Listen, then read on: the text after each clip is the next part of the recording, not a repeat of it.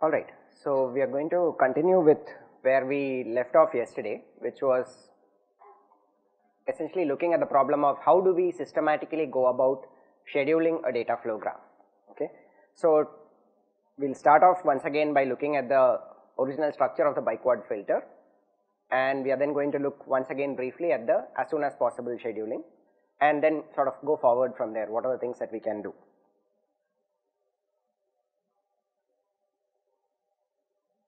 So as before, this is our starting point. Node numbers 1, 2, 3 and 4 correspond to addition operations. 5, 6, 7 and 8 are multiplications, right? Once again, I am making the assumption as before that the pipeline latency of an adder is 1 time unit, pipeline latency of a multiplier is equal to 2 time units. And they are pipelined, meaning that on every clock cycle I could, if necessary, introduce a new operation onto each of those hardware modules.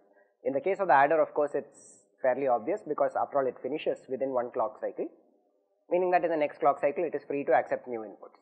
In the case of the multiplier, it takes 2 cycles to produce the output, but the assumption is that it's anyway free to accept new inputs on the next second clock cycle, even though it is still working on the first set of data.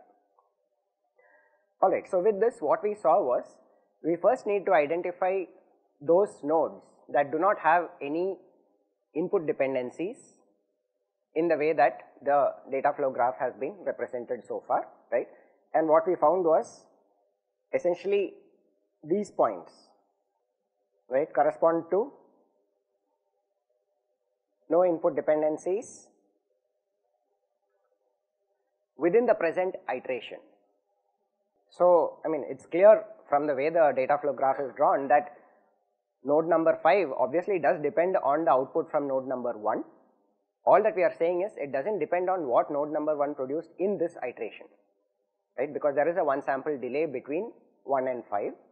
Therefore, what 5 is consuming is whatever was produced by one iteration earlier.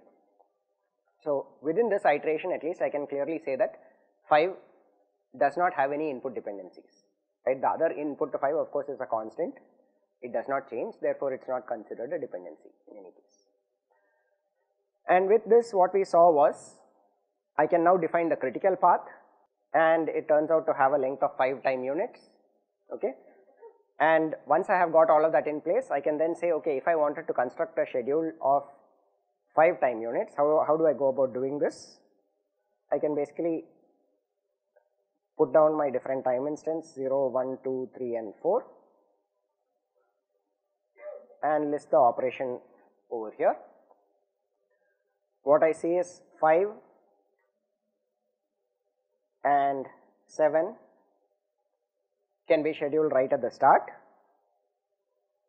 Their outputs are then consumed by 3, which can therefore execute immediately after that, and since it's an addition, it just finishes within one clock cycle. There are dependencies over here. 3 depends on the output of 5 and the output of 7.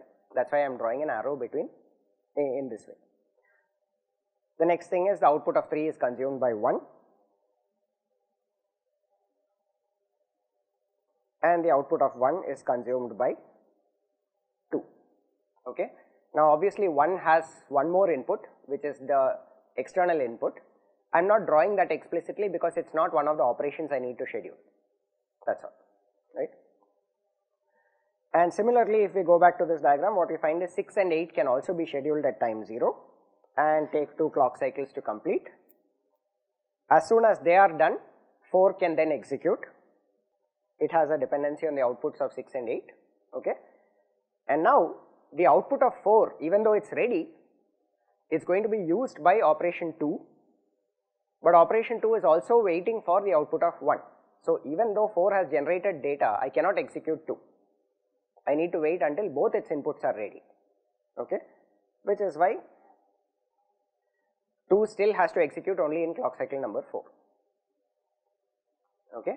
Now this is essentially the same kind of analysis that you would do in the case of a combinational circuit, right. I mean, if you had multiple paths through a combinational circuit that are converging at a AND gate, for example, you would take the different paths and essentially the AND gate, the starting time of the AND gate, so to say, is considered to be the point when all its inputs are ready and stable, and from that point onwards you add the propagation delay of the AND gate and say after that much delay the output of the AND gate can be considered to be actually stable, right.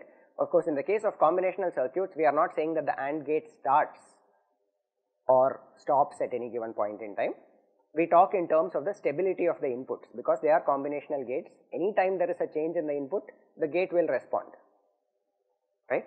But in the case of a combinational circuit, what we say is what is the last time at which one of the inputs could have changed.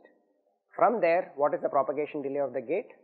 That determines the time when the output of that gate can be considered to be stable. Okay. You can think of this in the same way if you would like to, right. So now, as I mentioned yesterday, this is something that's called the as soon as possible schedule for obvious reasons, right.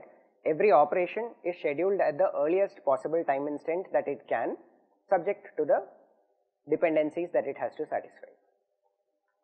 Okay. If I now try and identify, if I wanted to directly implement this, what are the results that I end up with?